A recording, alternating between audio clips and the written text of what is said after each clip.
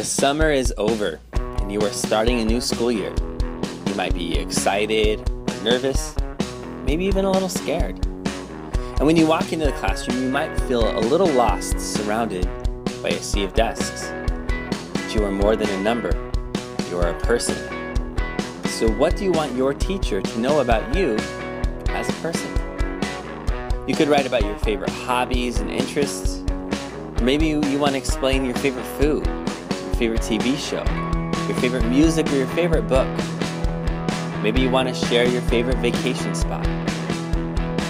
Or maybe you want your teacher to know about your story. You could write about your family or your culture. You could write about your beliefs.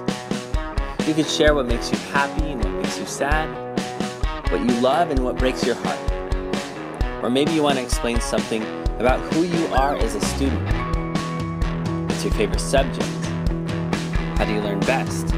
What are your geeky interests that you love doing on your free time? So with that in mind, what are 5 things you want your teacher to know about you? Make a list.